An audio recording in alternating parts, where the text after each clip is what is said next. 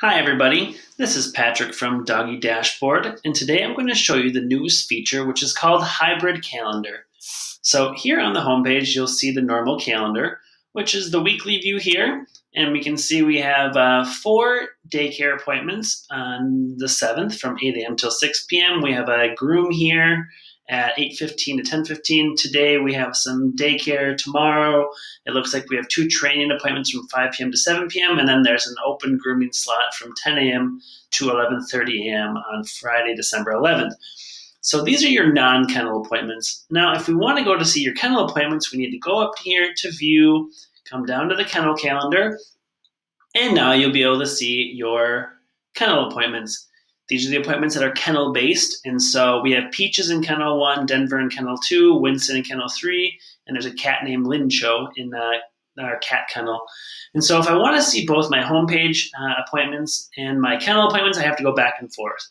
Well, the newest feature, called Hybrid Calendar, is actually going to fix all that, and it'll have all of your appointments on the same calendar.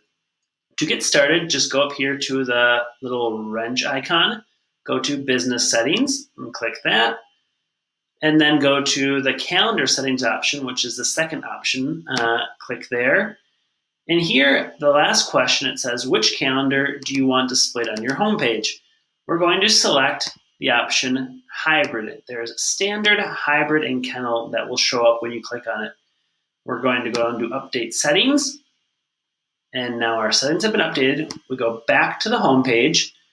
And now, if we scroll down, you'll see that this calendar shows both appointments. On the top, we have, once again, our 4 daycare appointments. But then if you go down below, you'll see that your kennel layout is there and all your kennel appointments are showing up.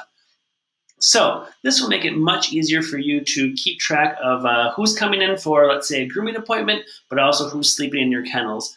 I would say this only works for businesses that do kennel-based boarding. If you don't have pre-made kennels at your business, you really don't need to use the kennel calendar at all. You can just use simple boarding appointments up here on the top calendar.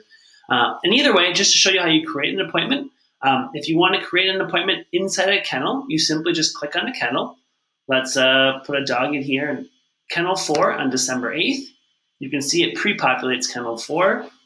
We're going to put in a dog named Luna, and she's going to come in from the 8th until the 11th, and we'll schedule that appointment. Close this down, and you can see there from the 8th to the 11th, Luna is in Kennel 4. And if we want to add an appointment that isn't kennel-based, let's add a grooming appointment here on the 10th. We just click here on the date. You can see that the kennel option's not showing up. We're going to put our old friend Peaches there.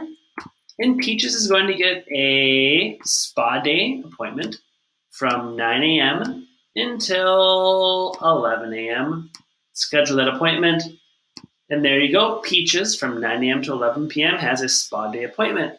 So that is the new hybrid calendar. It should make it very simple for you to quickly see who's coming in for kennel appointments, who's coming in for non-kennel appointments, and it should just make Doggy Dashboard much better all around. Thank you very much. Have a great December. Have a Merry Christmas, a Happy Holidays, and thank you again. Bye.